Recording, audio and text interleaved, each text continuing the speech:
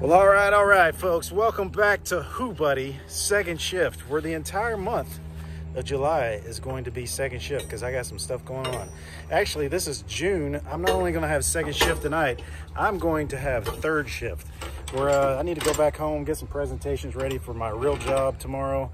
So I'll be ready for that. Plus, I got to write down a bunch of questions for some guys that I got to have for some other stuff that I got going on. But more on that a little bit later in the month of July.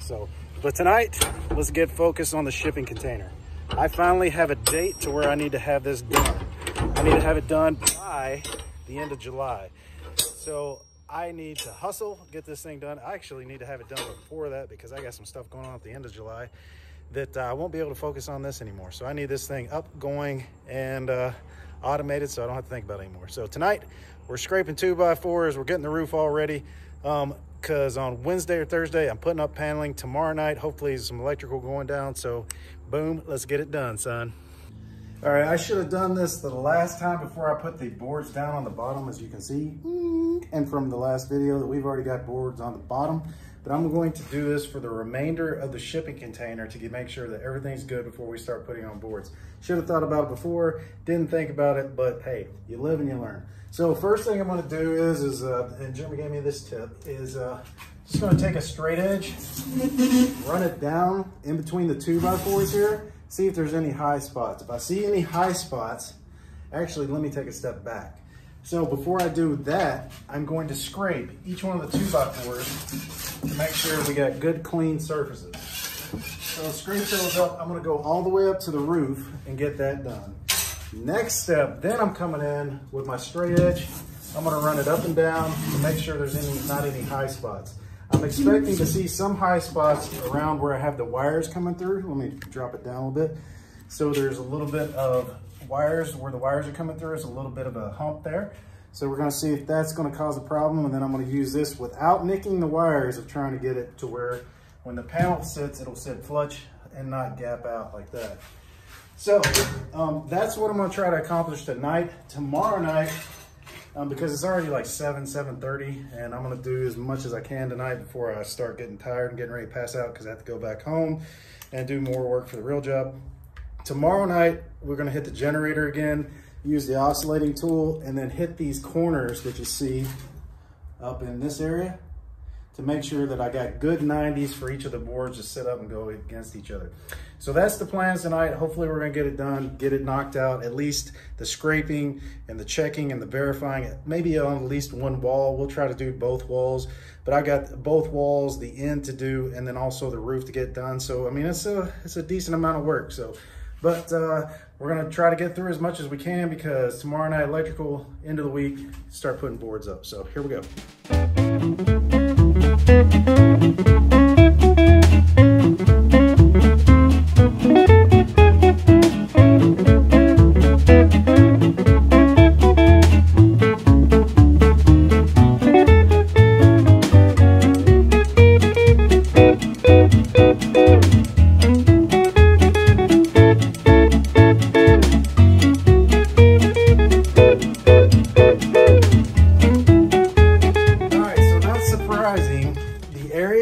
That are at the top are worse than the areas that are kind of in the middle because, you know, that's where they're spraying, and then as they're getting up towards the top, then it's kind of getting a little bit thicker up on top, which I'm okay with that, but I just need to clamp, or I need to cut it back some. So I'm going to use a straight edge tomorrow a little bit more. I'm going to get up in there to, like at the top, it's just, there's too much of that stuff up there, so I'm going to use the oscillating blade on the top stuff and probably on the roof too because I think it's going to work a lot better. I'm going to keep trying to knock out the stuff like up to the roof trusses to do that by hand to get that all done that way. I wish I would have done when they spray, just went behind them with either a wiper or something to just kind of level it off and get it off of those trusses or the 2x4s, which maybe or maybe not they should have done while they were here, but they didn't know exactly what I was going to be doing with the putting stuff over it, so not really fair to put that on them. But that's what I should have done, is went behind them, scraped it off while it was still kind of curing. Not sure how that would have worked either. Or used, I've seen some people use like a hot wire or something, kind of trim it down once they're done. So anyway, it's working out okay. Like I said, the top is worse than any of the rest of it. The bottom of it wasn't really that bad at all yesterday. Was a little wavy, but wasn't that bad at all. The top though is going to need some work. So I'm going to just keep on trucking, get this done, and then finish it up tomorrow night. All right, next day, I'm going to get back on scraping the walls, getting everything good to go there. I'm probably not going to do a whole lot of video tonight because I need to haul butt, get things done because I'm getting tired of working on this thing. So that's pretty much what everything looks like on the other side. I'm going to try to get the paneling up this week. That is the goal. Paneling up this week. At least a majority of the paneling up this week. So let's see how it goes. All right, so we are cooking now. It took a little while to get started. I'm going to show you guys a little bit of pictures. One thing is when you're doing this process, make sure you got some safety glasses on because this stuff goes everywhere, all up and down your arms. So I don't know if you can see it. I'm going to get up on a ladder to show you a little bit closer.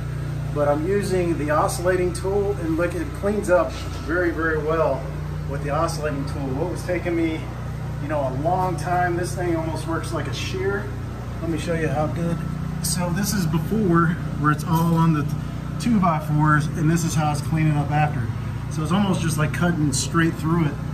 So it's turned out really good. So it takes me like maybe a minute for each one of these bays. So I should finish up this side tonight, and then I'll finish up tomorrow on the other side. And then I'll be ready for Thursday to be able to actually start installing some paneling. So things are going pretty good. Like I said, make sure you get on safety glasses if you're using this. The one I'm using right now is just a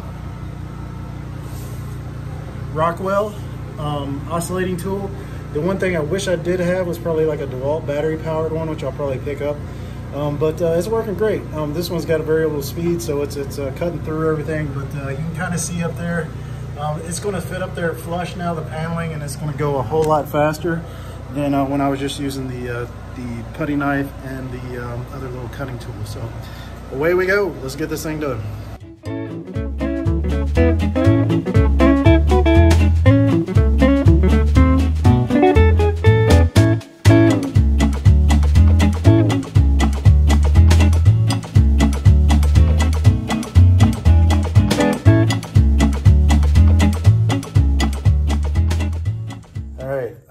Freaking dirty, and I'm tired, and we're gonna stop for the evening. Got the whole side done. At the top, probably gonna have to clean up a few spots, but I don't know if you can tell if it's any good or not, but it's good enough for me. It's good enough to get the paneling up there square. So we're gonna wrap it up for the evening. So till tomorrow night, then we're gonna do this wall and then get the paneling up this week. So I'll be back tomorrow night. Well, all right, folks. Tonight, we are starting second shift way late, but on our second shift tonight, we got a rainbow. It started raining today, so it pushed me out to about 8 o'clock. Someone will be probably working until 11, trying to get everything ready, because tomorrow, we're doing paneling. Got the generator all set up. We are ripping these boards here. This, somebody mentioned, I say this thing's a champ a lot, but this thing is a champ. I'm going through, I'm ripping all the boards on the bottom, getting, like you can see right here, it just peels away all the foam that's sprayed on the footer, and that is with my boy's oscillating saw. This one's a Rockwell. It's working great. I mean, I'm buzzing through this stuff. So I gotta finish up this wall, I gotta do this wall, I gotta do that wall, and hopefully I make it. So here we go. All right, guys, it is 9 o'clock, and I'm gonna work for about 30 more minutes, and then I'm gonna call it a night, so that way I can at least eat tonight. I didn't get to eat. Hold on a second. Please join me down there. All right, guys, it's 9 o'clock. I'm gonna work. Holy shit. I just sucked in some foam. All right, so it's 9 o'clock, guys. We got about 30 more minutes, and then I'm gonna call it a night. Last night I didn't get to eat dinner because I worked till about 10. So tonight I'm gonna work for 30 minutes, get it done, and then I'm out.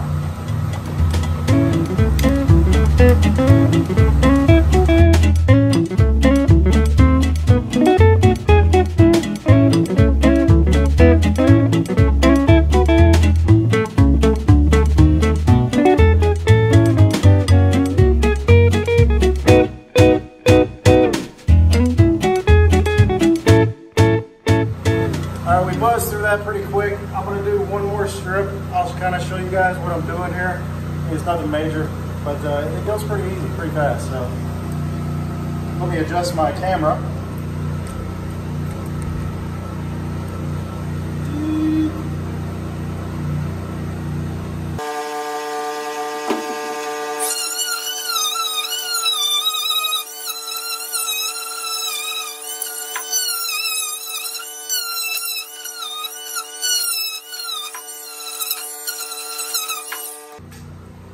All right, so that is it for the evening. As you can see, this is a mess, but it's working. So I'll be done with this and I won't ever have to do this again. The next shipping container, I'm gonna come up with a better idea maybe, or just deal with it. It wasn't too big of a hassle, just a couple of nice work. So anyway, that's it for this episode. Next episode, you'll see me finishing out the panels. So thanks for watching.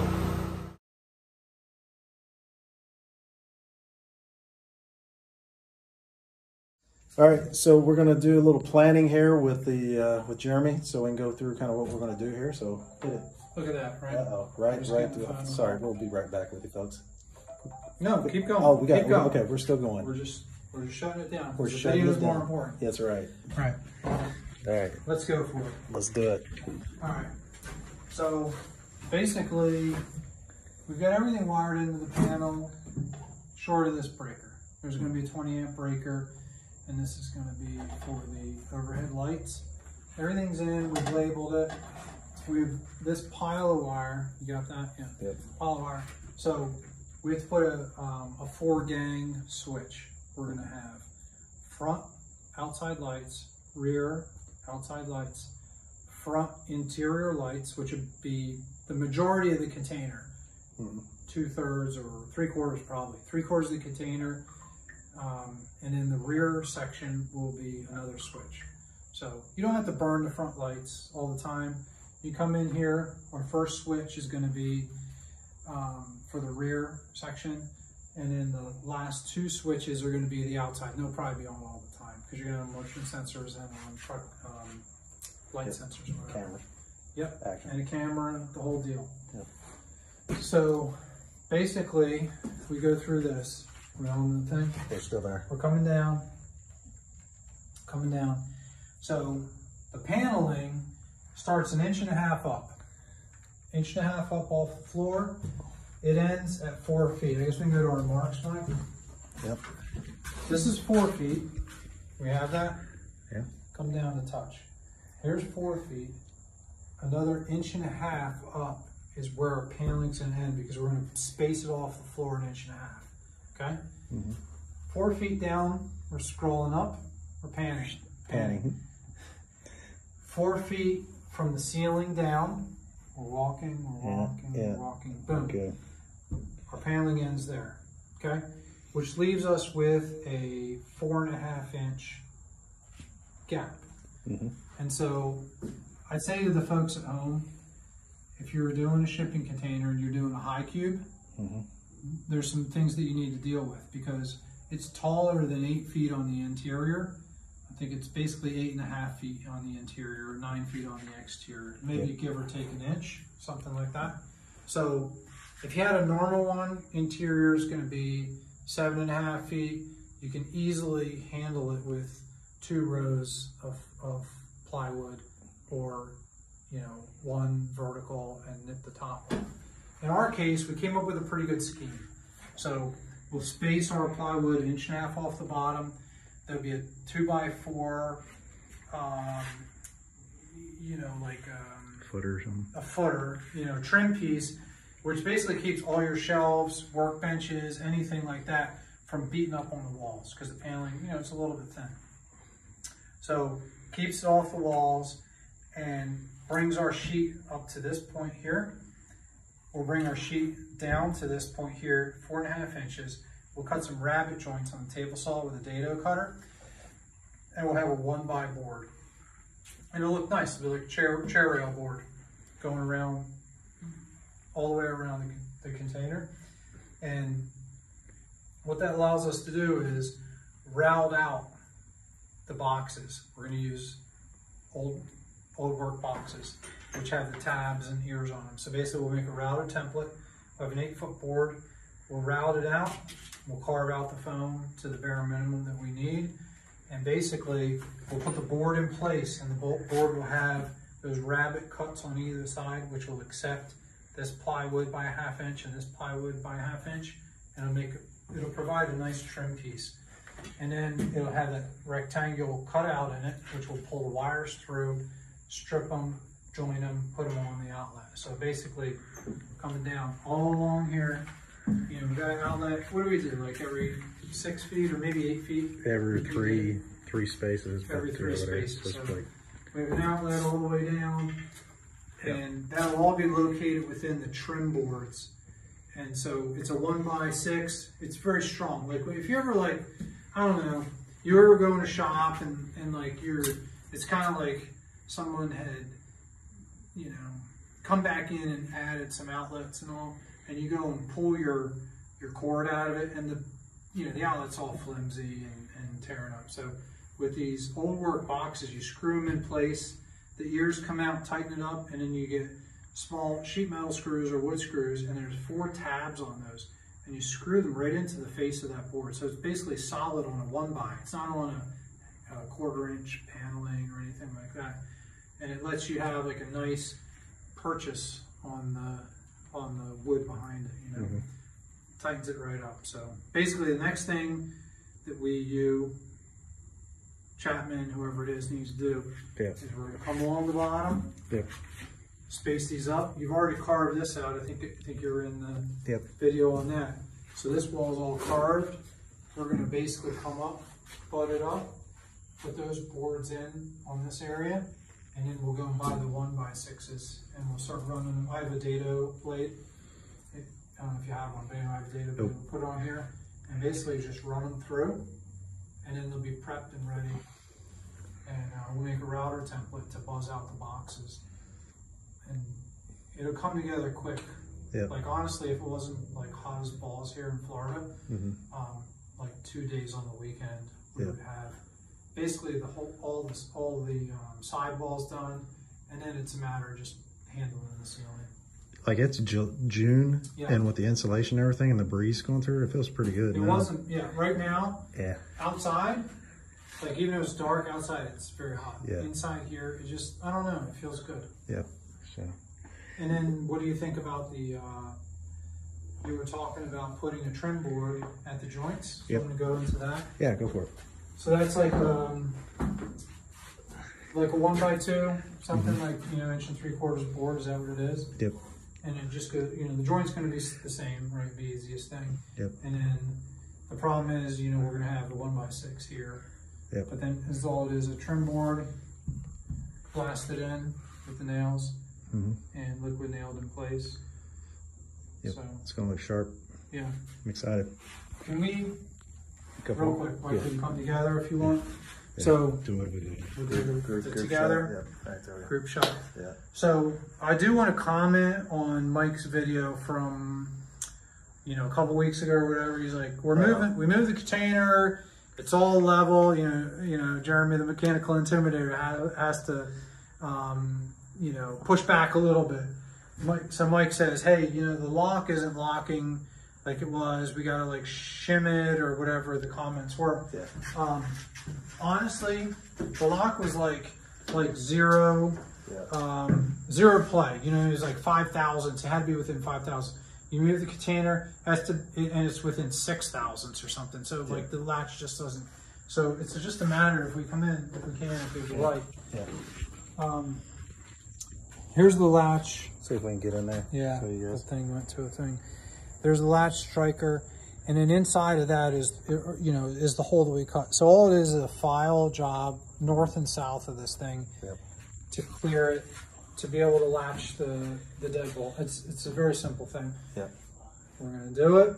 We're gonna get it on film because I felt like there was a warp to the container or something. It's very stiff. If there is a warp, you're talking like 5 thousandths maybe at this area. So we'll get in there and file it with the phone ringing in the background. We'll get it in there and file it, and we'll just show you, like, it isn't anything. Like, it doesn't matter what position the container's in at the time when you like weld in your door, because you've set all your gaps, So Does that make sense? Yeah. Okay. Should I tell you that I already fixed it? Should I be quiet? No, should what? I tell you that I Oh, you did? Yeah. Did you file it? Yeah. But Forget about it. And to prove his point even further, he was exactly right. It wasn't like it was jacked up. It was just the lock was too high. So we took the tool, the drill there with the little whatever that.